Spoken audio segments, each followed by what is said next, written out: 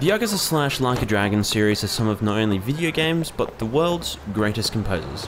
It's just a shame that like no one knows who the hell they are. Over a year ago now, I, out of pure curiosity, started to look into two composers, ZENTA and Hidenori, because I had noticed their names show up on a handful of songs I liked on the Sega Sound Team's Spotify. After looking them up and doing a bit of research, I was fascinated to find out what these two composers had done, and so I thought it'd be interesting to make a video on the two of them. This then evolved into several other videos about other composers, but also an enlightening experience for myself to finally be able to put names behind some of these songs I've come to know and love. Now before we get too deep into anything, I'm just going to give an introduction to some of the composers that I've previously mentioned in a video or have made specific videos on. Based on my research and my own assumptions, I can tell you that as of this video, there are currently 5 composers who, I believe, work at Sega itself and act as the main composers for the games. These are Hidenori Shoji, Sara Yoshida, Yuri Fukuda, Chihiro Aoki, and, as of Lost Judgment, Satoshi Okamura. Previously, there was also Mitsuharu Fukuyama, who composed iconic songs like Bakumi Tai, and was the musical director of Yakuza 5. But after Yakuza 5, he sadly stopped creating for the series. Anyway, there's also the composers who don't work at Sega specifically, again this is just from what I gather so I could be wrong, that will always seem to find themselves composing for the games. These are people like ZENTA and Hidenori, who I mentioned earlier, and 83 Key. Then finally there are various guest composers, as I call them, who might make a couple of songs for some games or only work on one game, with some notable people like Hideki Naganuma, famous for Jet Set Radio and that one song from Lethal League Blaze, or Keisuke Ito and other composers from the same little team as him who created the Pokemon Mystery Dungeon soundtracks. With that out of the way, I shall now go into more detail about specific composers and just gush over how good some of these songs are. I'll start off with the most well-known composer who typically gets all of the credit for like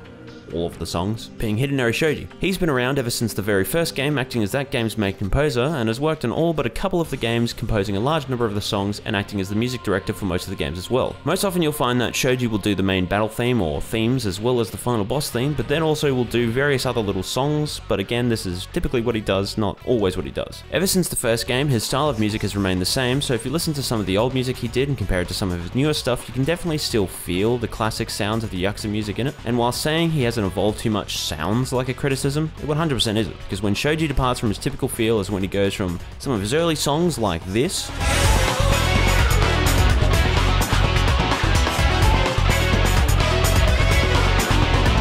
to crazy shit like this.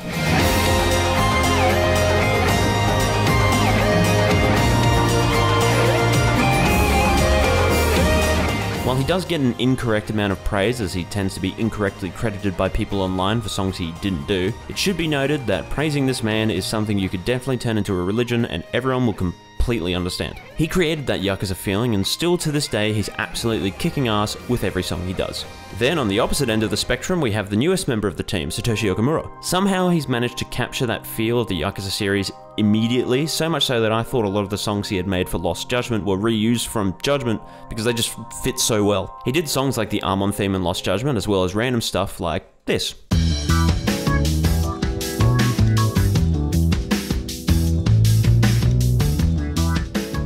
Now obviously there's only been one game in the series since Lost Judgment, being, well, Lost Judgment, so it is kind of hard to determine whether or not he really is a mainstay, but to add more evidence to my claim, he was composer for another recent RGG Studio game, being an entry in their Super Monkey Ball series, and then he's also in the same place as the other main composers, as well as these two guys here, who used to do a fair bit of work for the games and did make a return for Lost Judgment. But anyway, I'm saying we should expect to see his name in future entries. Then there are the two lads I made my first two composer videos on, being ZENTA and Hidenori, or Hidlunch.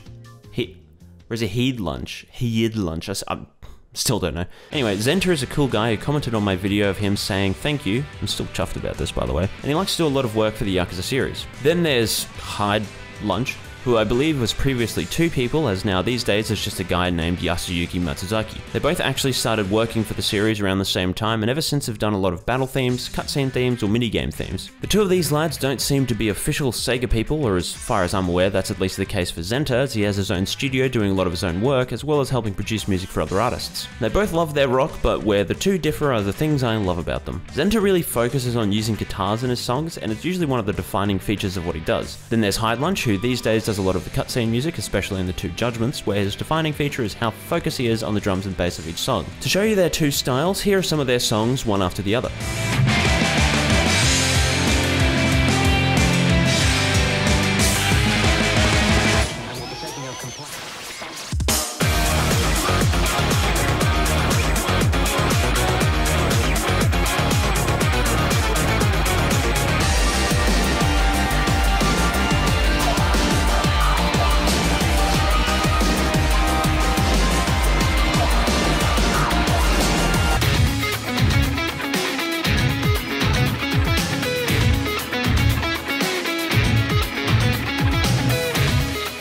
Up next we have two from the main cast who I feel provide very similar contributions to the soundtracks. Yuri Fukuda and Saru Yoshida both tend to dip in and out of either fun music you can dance to music that will make your heart cry. I don't really have anything else to say about them, though their music can't, so let me just show you this contrast that I'm talking about.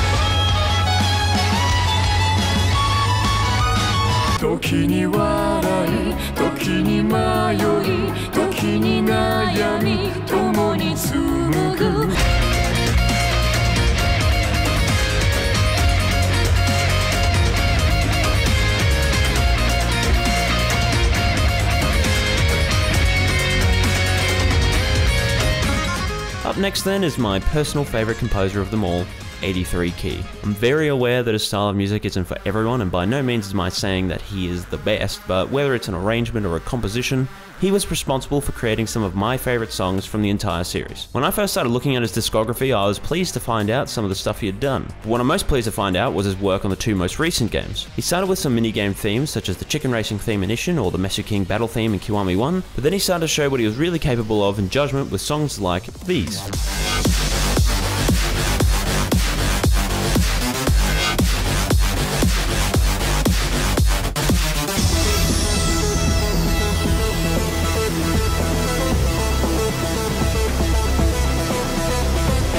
I was pleased to find out after some digging and long before the official soundtrack release that he composed Mabuchi's theme Warmaker or the Gummy Jewel Encounter theme Answer from Gummy Jewel. Then, when I played Yakuza Like a Dragon and I heard Maju's theme in that game, I just immediately fell in love with it and it very quickly became my favourite song from the series. It's an arrangement of a song from the original game by Hidenori Shoji, and somehow the song went from this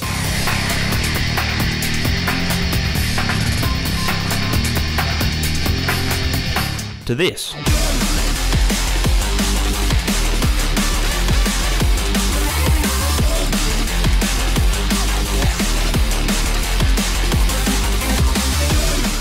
And if you haven't guessed, yes, 83 Key is responsible for this version of the song. So yeah, I very easily fell in love with this guy's music. But then...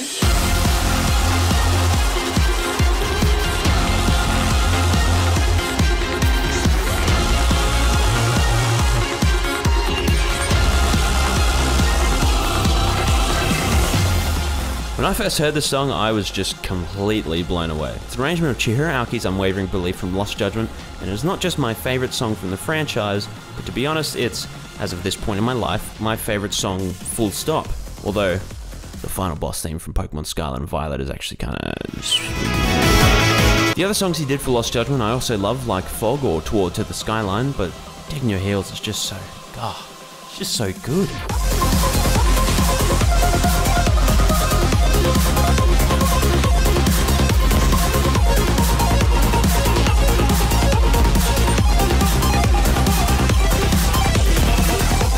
But then there's one more person in the main cast who I mentioned just before and at the start of the video. This person, this one single person, is not just the best composer that the Yakuza series has in stock, but I personally believe them to be one of the most talented composers to ever exist. I'm of course referring to Chihiro Aoki. Now there are some incredible composers out there like Nobuo Uematsu, Yoko Shimomura, Ace Plus, Toby Fox, Junichi Masuda, and so on, but a lot of them, they aren't like Miss Aoki here. And that's because she can do literally whatever she wants and it works every time. When I did my video on her, I realized that I really enjoyed a lot of the songs she made, and I was surprised to find out that she was the music director for Ishin and Yakuza 6, which is a role typically reserved for Hidenori Shoji. But back then I didn't really see her talent like I do today. Don't really know how she does it, but she manages to create anything she wants, and every time it's a masterpiece. Whether the song she makes is for a final boss or for a sub-story about someone dropping their sandwich at a 7-Eleven or some bullshit, she will put the same amount of effort into each of them, which is really what the Yakuza soundtracks are all about.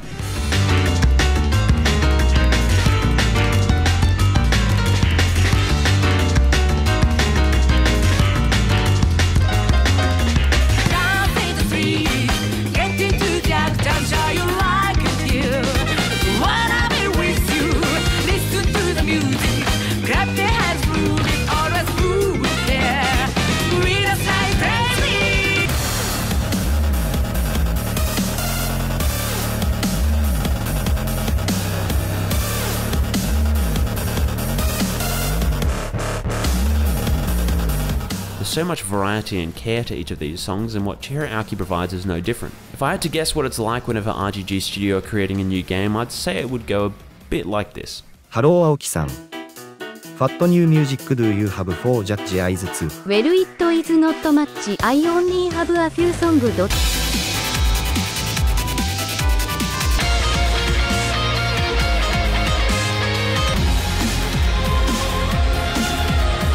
Nothing too crazy. But it's not just her own music that she's done, because some of the arrangements that she did too are just phenomenal. The final boss theme from Yakuza 2, A Scattered Moment, which was composed by Hidenori Shoji, was a beautiful and very emotional song. Then the Kiwami 2 version, being A Scattered Eternal Moment, was rearranged by Aoki, which we only know because of a small soundtrack release with some Kiwami 2 songs, so there was never an official release of the full thing, sadly. Her version, it's just like, how? How can someone do something like this? I know people are going to say, oh, well, the PS2 version's better and whatever, but to that I say it's called Kiwami for a goddamn reason. And mate, this shit is bloody Kiwami.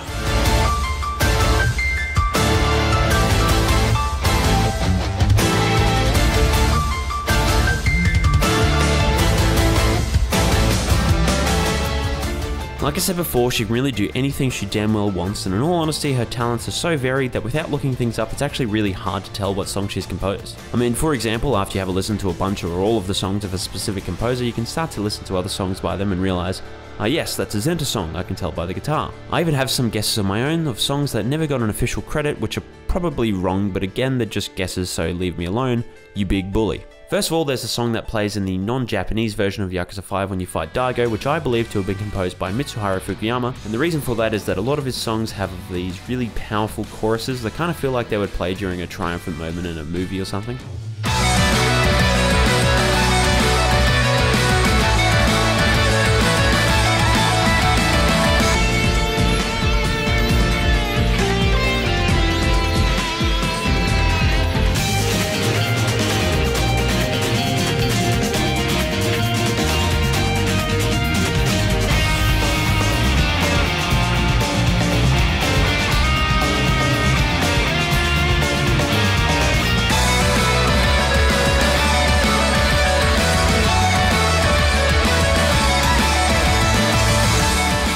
Then there's a theme that plays when you fight the missable boss of the Kaito Files, which I believe to have been done by Hyde Lunch because of the general feel of the song, because of the fact that he confirmed he did stuff for the DLC, and also because of a specific, noise, I guess, that was also in Hyenas Wheezing from Judgment, which is actually confirmed to have been done by him.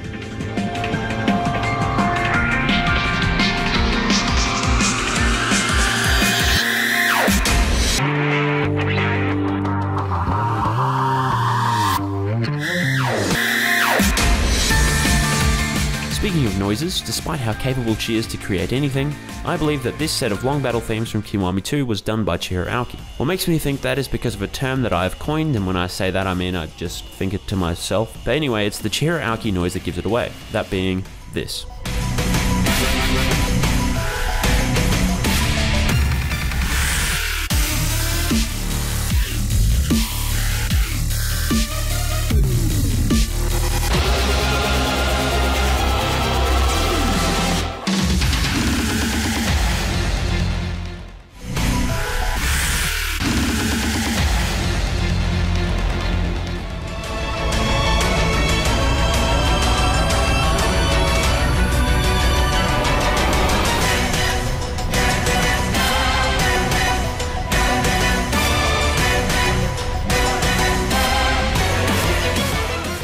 Now why do I bring this up? Well, it's because I wanted to briefly show some songs from a completely random game, that being a Japanese mobile game called Shin Megami Tensei DX2 Deliberation, or D2, I don't know. The songs for this game were unlike the rest of the SMT series, and that's because they were composed by our friends Saru Yoshida, Yuri Fukuda, and Chihiro Aoki. While it sounds like an insult, you can definitely hear the similarities between the songs they did for this and the songs that they've done for Yakuza. However, I think it just goes to show that it isn't the games themselves that provide a definition to these songs, but the other way around. These composers are the ones that have created the Yakuza feel, and I'm sure all of our ears are grateful for it. But besides all that, I really like some of these songs from the game, so I thought I'd put them over some Yakuza stuff with similar sounding songs originally, so yeah, have this.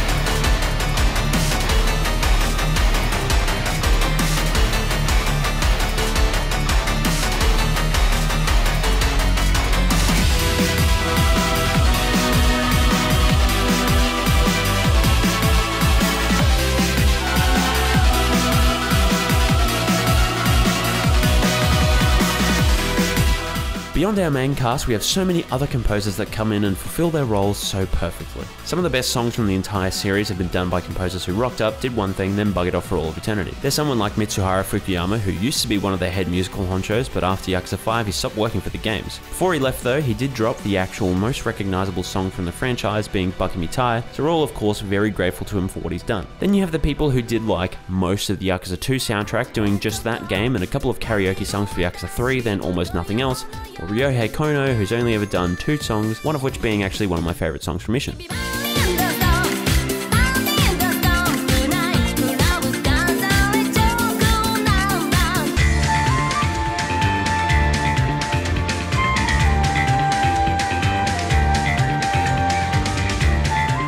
Or there's Jin Senbonmatsu dropping one of the most incredible songs of all time, then promptly buggering off, and hell, even the spin-offs get the same level of love, with Hideki Naganuma blessing everyone's ears with some intense funk, then once again promptly funking off.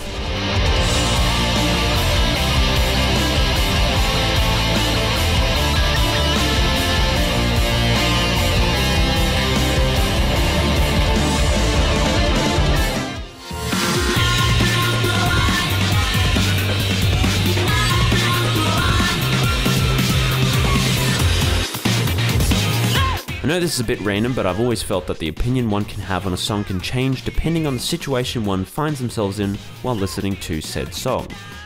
More or less. I bring this up because I've always felt that you could have one of the most brilliant bosses in the history of video games, but with the worst song ever, and for many people that song will forever live on in their hearts because of how much impact the fight had on them. Then there's the opposite, where you might get the magnum opus of shit in the form of a terrible boss fight, but might have the magnum opus of good shit for the song, and yet you may forget the song immediately as the boss stains your memory for all of eternity. I bring that up because of how much the songs of these games can really improve the battles and whatnot. The opposite case definitely exists, like how not many people really care for the Wicked from Kiwami 1 because of this twat, or Fly being so iconic because the boss fight it plays in is such a stark contrast to the rest of the game, but also because it's a good song. Can you imagine though if the games had a different style to their music? If maybe the current team of composers were all thrown out the window and the lead dudes wanted a more atmospheric soundtrack, like something along the lines of God of War for example? It wouldn't be bad, but it just wouldn't be the same. What the composers do right is definitely setting a mood, but in all honesty the mood that it sets isn't one of a serious crime thriller about the underbelly of Japan, nor is it a silly wacky game about some schizophrenic dude and his mates. No.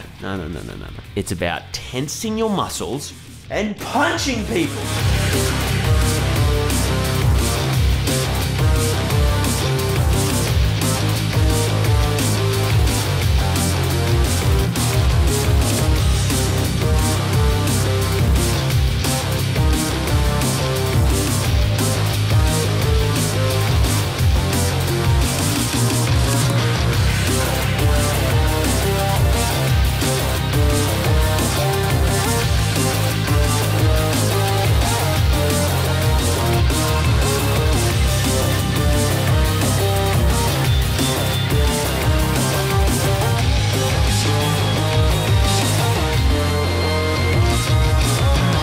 These composers, no matter how few or how many songs they've composed for these games, they make us all want to dance, they make us all want to cry, they make us all just want to bloody beat the shit out of people, but they also make us want to flood our Spotify playlists with a shitload of their music. The Yakuza / Like a Dragon series has a soundtrack that is just so unique to it. Even those that come close to it like the Tekken series don't get across that same feeling. The songs are varied, they're fun, they're sad, they're all you want to hear when you're doing the things you do in Yakuza. And you know what? It really just makes me want to say one thing. Why didn't fucking Xenoblade 3 get soundtrack of the year? What kind of bullshit is that?